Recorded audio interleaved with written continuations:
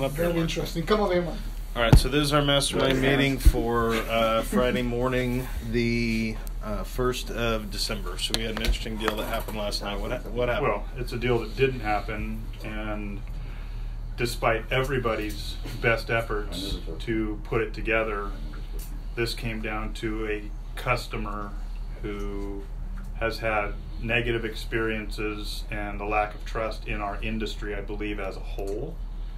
And because of a blemish on a left rear wheel that we had already ordered a replacement wheel, told the client that we ordered the replacement wheel, were completely transparent that we discovered it, they were not responsible for it, and we were continuing. All we needed to do was do the test drive, get them into finance, finish up the business from their deposit 2 days earlier, and make it a done deal. On the test drive, they discovered a scuff, probably a wedding band scuff, at the 10 o'clock spot on their leather steering wheel, which is commonplace. And that was evidently a we're not driving it off the lot until that's fixed deal breaker for them, despite our commitment in writing to make sure that that problem was dealt with too. So we've got a low trust factor based on experience with, I think, our industry as a whole, and it was a deal that would have rounded the month out. It was 6 o'clock in the evening, last day of the month, and they walked. And so I think that's very interesting. I involved management. Barry went in, let him know that programs on that car that we had committed to in paper were ending today. Despite all that, they just couldn't get over themselves, and we didn't have a deal. So I think a couple things about that situation are pretty interesting. First of all, this was a dealer trade. So the damage that is on the car presumably happened at the other dealer. And you guys do dealer trades periodically, but what does that say about when you pick up a car? Well, they think it happened when it was put on the carrier, actually. On Bill's carrier, yeah, because Bill brought it back. Right. I don't know that there's really any way that could happen, because if it hit that carrier in any form at all, he would have noticed. Well, it's so evident that, if you're picking up a car and it wasn't raining, and you're putting it up on a carrier, and now the wheel is eye level to you, you're not going to miss that. You're not going to, and especially with driving it up with the cut on the steering wheel. Well, and that's the thing. No, he didn't drive it up. It went onto a trailer. I know that, but he drove it onto the trailer. So somebody got behind the wheel and drove it up on the trailer. I think what you're getting at, getting back to your original question, is a thorough walk around of any car that's being picked up on a dealer trade, whether it's us, whether it's Bill, whoever it is. That's a lesson learned for me, because I've been on 2 dealer trades as a green pea, one in Santa Cruz, one in Oakland. And I just, got in the car, came home, boom, done. Started driving. And, not knowing any better. So, well, and I think that happens a lot. So I encourage you, when you guys are out doing your dealer trades, make sure that you walk over that car, especially because 90% of the time you're driving the car back that you sold. So if you notice something up front, then you have a chance to address it. If that car makes it all the way here, it doesn't matter what's wrong with that car, it's ours. And we have to fix it. So if there is some, for example, what you guys were talking about, do we contact you immediately, or do we let them know? I will walk right back into the dealership and go, hey, this is up with this car. What should we do? Because then they know. Call my boss. Yeah. Call my boss. So that's a big deal. The other thing that I think another thing would be to snap pictures of it with our phone, get that sales manager's phone number, so we can have record that we sent him those pics of that, so we have a clear trail. Basically, here's the problem with people that don't do dealer trades doing dealer trades, is that nobody knows, and then you trial by error.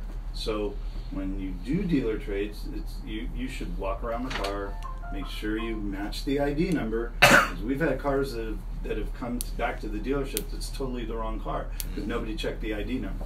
Then you're tripping a car in the system that doesn't exist. So, but you just walk around it. It's just common sense. Just like you're buying the car. Well, no, just that you're in receipt of a car that you don't want to be charged the damage to. The other thing that I want to point out too is you have to be very careful when you are pointing out flaws, because the first flaw that you point out creates a witch hunt. Now we're looking for every other flaw that's on the car. And I'm not saying that, pointing out a flaw on a car is a bad idea. I think it's a good idea. But just be prepared to, now we're going to go over this car with a fine-tooth comb. We know there's something wrong somewhere. Now we're going to see what else is wrong. Right. Wait, you're starting a witch hunt on whose part? On the customers, in the customer's mind. Yeah. Now it's Now like, okay, well, what else are they hiding from me? What else? Yeah, what else is wrong? Well, I mean, so just case in point, because see, we had the exact same thing happen on the GLI deal with Waylon and I. So these people drove 7 different cars, and then it all came down to numbers. So instead of the GTI at $6,000 off doing a lease, we went to a GLI, which had a better lease. And anyway, when the car came up to take delivery, detail parks it. People are standing right there in the turn. What happened to the wheel? Somebody had rashed it. Somewhere between our test drive and detail, they nailed the back wheel. They curved the back wheel halfway through the wheel. Oh. So I went out there and I said, "Don't worry about it. We'll fix it." Okay, no problem. Simple. We'll get That it would have been done. a really good attitude for these It's a people report. last night. Well, because There's a poor young they people. don't trust. When people don't trust, and let's face it, they're not committed. They're not committed. If they were committed and they believed in the deal and they believed in us, they would have signed last night. Because now what's going to happen is when the new programs come out and we fix the wheel and we bring them back in and their payment goes up or the out the door goes up, they're going to say, "Well, that's not what we agreed to. Thank you very much. Goodbye." And if you don't think that's going to happen, Oh, I know it's going to happen smoke now windows. because Barry went out and told him he was completely transparent. These programs go away tomorrow. We don't know what November brings. right? Did anything change on that? No, we lucked out on that one. Okay. Because We'll just tell them there that was a lot of this month. there's a lot of TIG ones that were sold last month. So Told you about those $3,000. There you go. those incentives could have very easily gone backwards, because if they don't see an issue selling the car, and they don't have to create that urgency by putting incentives on it, they'll take it away. And that's exactly what's happening with the Beetle right now. There are no incentives on the Beetle at all. There's no interest rate, there's no lease, there's no cash, there's no nothing. It's their bread and butter. Yeah. I mean, that's their trademark. I mean, But I think that the trust issue, the underlying issue, is I think most of the people that walk in the door here before they meet us, they have that same outlook, So and we do the best that we can to get past it. But sometimes, How did they see the wheel? Did you go out there and go, "Hey, I want to point something out to you," or did I they was go, told to be upfront and point that So you out pointed to it them. out to I them? was told by my manager. So to you pointed it out to on the way out to go do the test drive. Right. They showed up for the appointment. We had already gotten their deposit. This is last night. It said, "Hey, just wanted you to know our detail guy has already discovered a flaw in the car because he curved another wheel." And we've discovered it. We've already. And I'm telling her, we've already got the wheel ordered. Mm-hmm. This is a done deal. We will go on paper, contractually, saying we're taking care of this. So did you It's learn no never to big do deal. that again? I don't know what I Well, no, Stand right in that's- front of I that don't wheel. know what Hey, my man, next look at move this is door. on it. Let me open that door. for Yeah, you. no, There that's you go. that's You not the drive it. case, and I would have handled it the exact same way, because if you are covering something up, then It will people bite you people later. are going to notice it. People are going to notice a change in your demeanor that's going to put them on the defensive. If you allow that to come through. Well, yeah. Well, but- and the minute they I mean, put their hands on the there's- wheel, he goes, "Oh, that's going to bother me. What is that?" And it was just, it was a wedding band scuff. You can tell that somebody's band scuffed it. Told you. I have the Maybe same they- scuff. maybe I have they- the same Told you scuff on electrical my tape? steering wheel and my Jetta, and it probably took me Electrical 1 day to put it there. Electrical tape? Huh? Tape? Just tape it on? Yeah, black electrical tape is what I Yeah, should have there done. you go. There you go. That sounds like the answer to me. You know that 10 and 2 thing is overrated? I like 6. Yeah, I like 6. Right there, baby. 6. All right, so I think there's definitely some lessons to be learned there. So we'll get that car glued back together and we'll get it on the road. What do you got? You with the face. We'll be buying a Scion today. Yana boat. The other day with Waylon, I sold the car. Was it a 2018 Tiguan? It was people that came in. You've seen them before. They came in before. Pretty much, we gave them all we could, and then they left and then bought a car elsewhere, and then they came back that day, and they were really. It was really difficult because I was showing the car to the wife that really wanted it. The husband was just writing down numbers, and so was the dad was looking at other dealer trades, seeing if he can get a better. Yeah, and was seeing if he can get a better deal elsewhere. And then at the last minute, Aaron gave him all the deals and showed him what he had for that car, and they were trying to like push the prices down, and he said no. And then at the end, they knew it was a good deal, and so they bought the car. Well, and we had an ad unit. They didn't want the ad unit, so we jumped them up, let them know that there was going to be a difference in the payment. So I showed them what the difference was going to be. Dad asked me, he said, hey, can we do that without the $500 down? And I told him no. And then 10 minutes later, the son asked, he said, hey, we can do this right now if we don't need the down payment. And I told him, I said, if I could do it without the down payment, now I'm a liar because I told you 10 minutes ago I couldn't do it without the down payment. So to that point, and we talked about it in our manager meeting this morning, is at some point you have to say no, and you have to be okay to lose the deal, because if you keep going backwards, at some point you have no more credibility because you've told them 3 or 4 times there's nowhere to go. This is all that there is. And I think that was part of the catalyst that made it okay for them to buy, because they were looking all over the internet for a better deal right there in front of us. He had a notebook, right? And there was no way that he was going to beat that deal. So I mean, for them it came down to money. She liked the car, so that's how they justified the higher payment, than what was in the ad. Now the thing about that particular deal was that deal was going on when Waylon also had a customer. And there was a third customer here that I was working with too. So everybody was kind of, triple teaming the whole deal. But at the end, Waylon got his out. When you were out test driving the family, he started working on a credit app on the mom, because she was still here while you were out driving. Mm-hmm. You got back. That's 10 minutes that we'd saved in the process because he stepped up to help you out, and then when you got back, then you finished out the credit app. We put the rest of the deal together, and off and away we went. And in the meantime, the third deal, we figured out what we could and what we couldn't do for her. And, we ended up not selling her a car that day, but, she's probably going to buy a car from us down the road. But, the whole team environment, everybody was firing on all cylinders and was willing to help. Had Waylon not been willing to help get that credit app started for her, it'd have been another 10 or 15 minutes. And they already didn't want to be out of here at 9:30 or 10 o'clock at night, and we still left late, even with his help. So that's a big deal too, and I encourage all of you, if one of you guys needs help, to help. What do you got? Nothing really. What did you sell yesterday? What did I sell yesterday? GTI.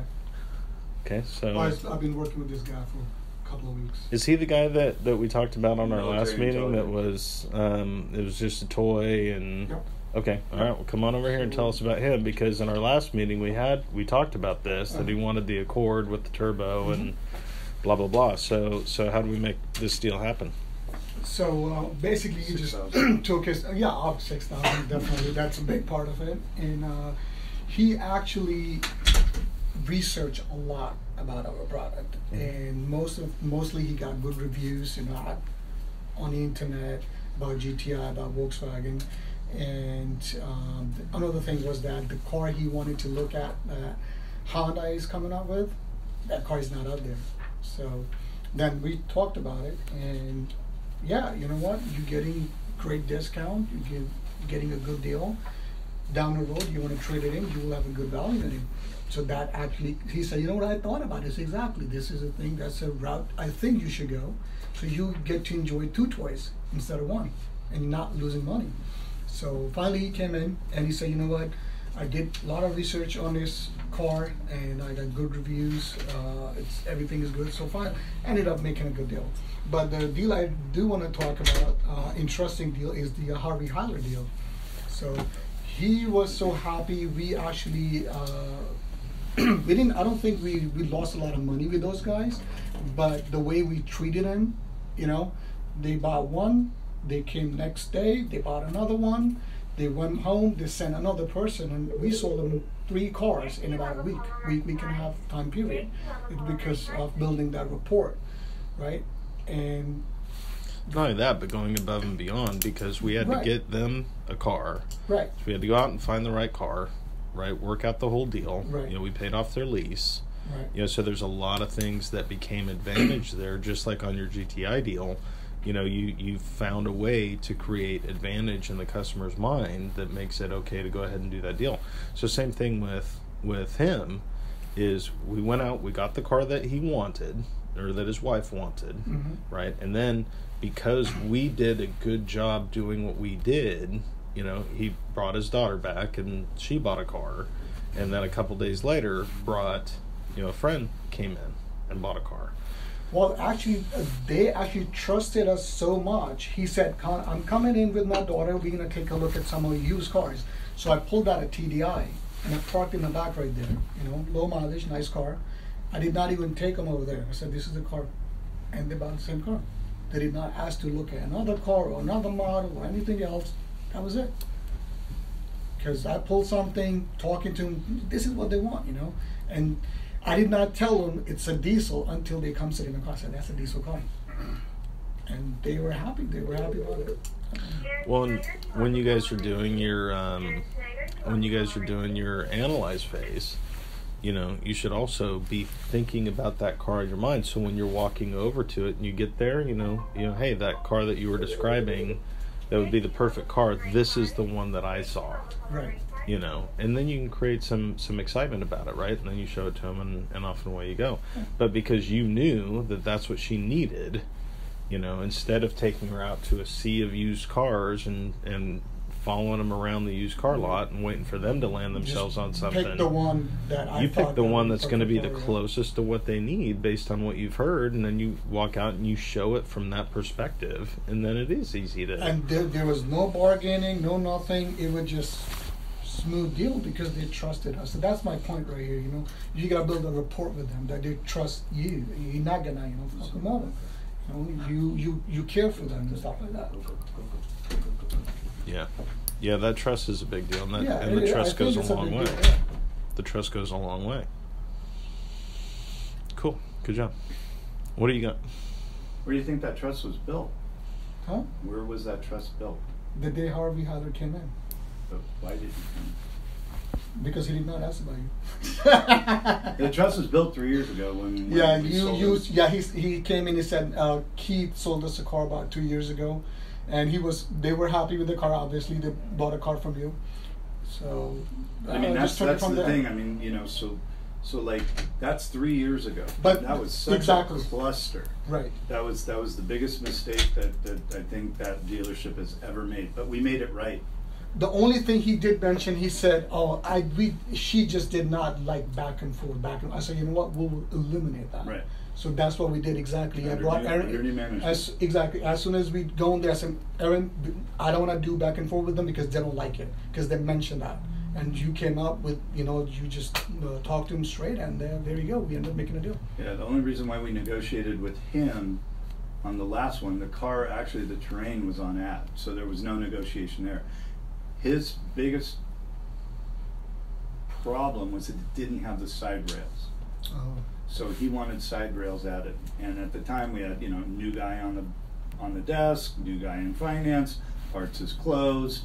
Yeah, no problem, we'll do it. Okay, how much do you think it's going to cost us? We don't know, but don't worry. Well, we don't want to not know.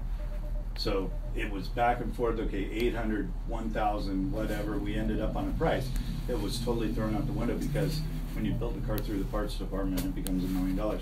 We ate $1,500 to trip that car. Right. So he was ecstatic. So that was the back and forth, because we had no idea, trying to go online and build a luggage rack and then try to figure out how much it was to install. So that was the only problem with that. But you know, it's funny, you see people that you sell cars to around town, you know, at the intersection. How many times I go put the donut on it and he's sitting there with that car that I sold. Hey, beep beep beep, hey, you're yay. You know, and I showed them initially. I showed them the 4Motion with more technology in it, and they were like, obviously, then it comes down to price and everything, and they were like, no, not this one, this one. So I sat down with them and I said, is all that technology important to you? She said, nope, prices. I said, okay. Then we went ahead and we found the car for them, and I said, what about 4Motion? You know, nope, this is the price, this is what we want. Okay, we brought the car, and the day I was doing the delivery, and she goes like, oh, what does that mean? 4Motion is all-wheel drive. So what do we have? It says front-wheel drive. Oh, we're gonna take it to snow and stuff like that. I said, well, that's what we talked about. You need a 4Motion? Do you care about that? Oh, you know, you said you don't. Well, yeah. How many times you go to snowy areas? Not very often. Okay, so let me show you something. And I showed them, you know, the new thing came out, the snow sock, tire sock. I showed them that, print out the thing, and okay, off we go. Well, and that's a big deal too. You know, 4Motion to us is just what it is, right? And it's all-wheel drive. Right. But a lot of people don't know that 4Motion is Right. all-wheel drive. You know, it's just like if you look in an Audi and it's a Quattro. That's just a word until it's explained. Yeah, it's because it's all-wheel drive. Four-wheel drive. Yeah. Quattro. Yeah. Yeah, I know that. Either. What Quattro drive. you sold a Jetta yesterday? I did. Yeah.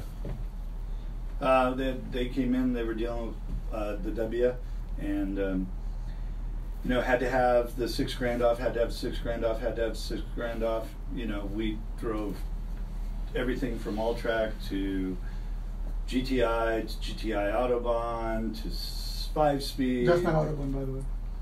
No, we have a black Autobahn too. Okay, because you were saying, and Wang was saying, is it Autobahn? Why I said no, it's not Autobahn. And that's Because in why I our was asking system it if there says was a Autobahn, white. it's a SC. That's why there was a $6,000 discrepancy. So the black one's an Autobahn. So we drove the black one. And then it all came down to, okay, so we're all over the board. What are we going to do?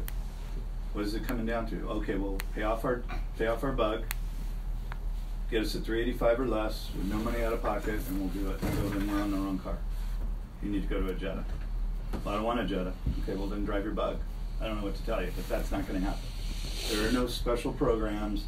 There's nothing. So if you think I'm talking like this Jetta, I'm pointing to an S for like 18 grand. I go, no, I'm talking about this one over here. So I pulled it out, GLI. I go, it's going to be a push, but we have a better chance at this. And, you know, if you want to drive home right now, you can, because, you know, I'm here till 7 anyway, so.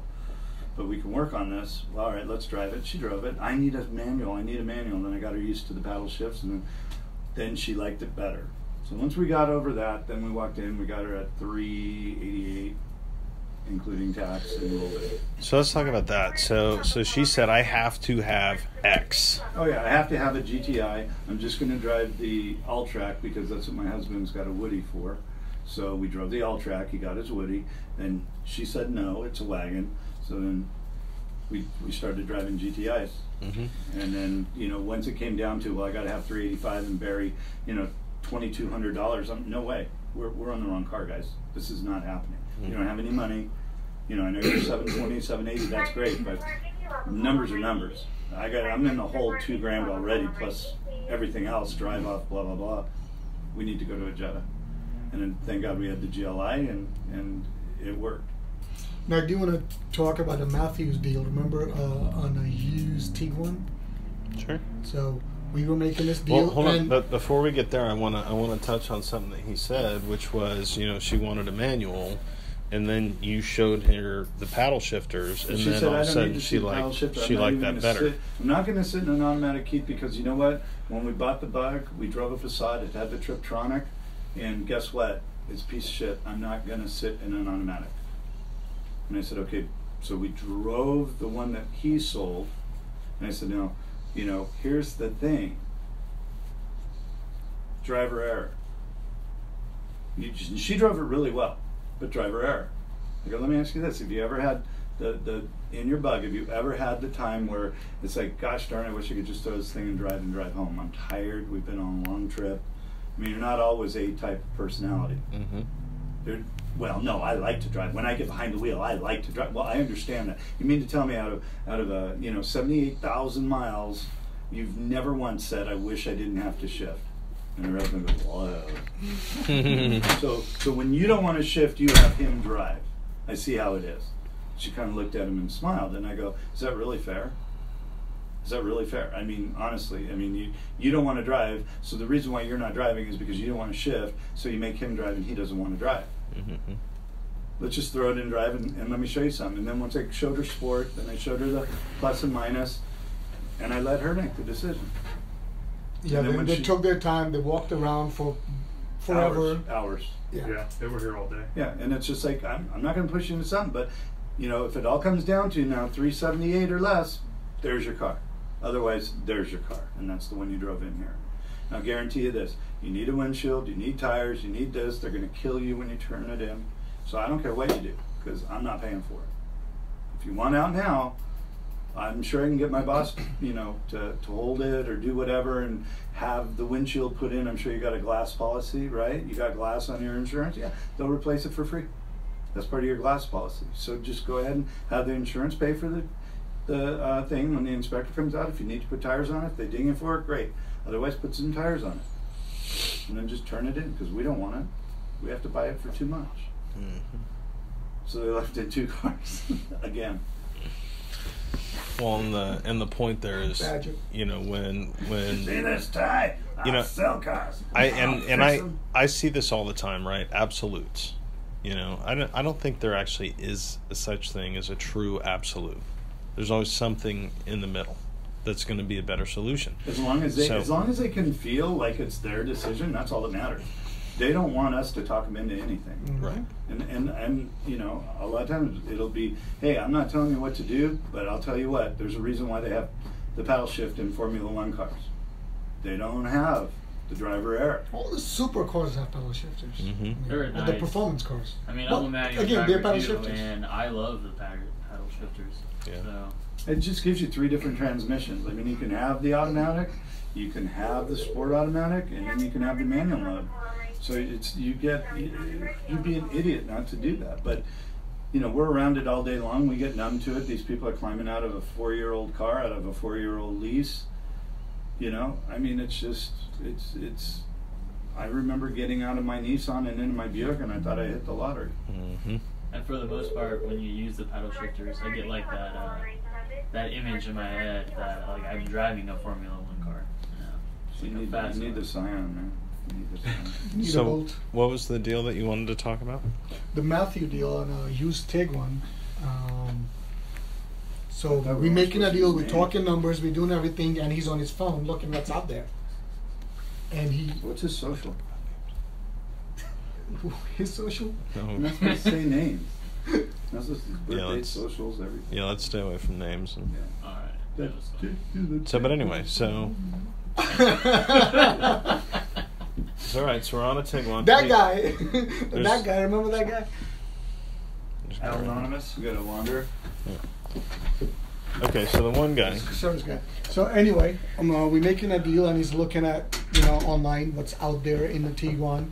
So he found a 1-year newer and 1,000 miles, 10,000 miles less than our car, and just $1,000 more, and.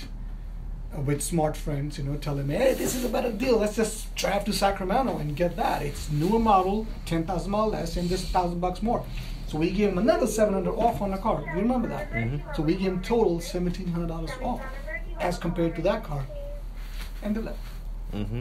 So that was I was actually kind of I'm in the middle. I'm making a deal. We're doing numbers, and all of a sudden they just on their phone, internet, find something, and.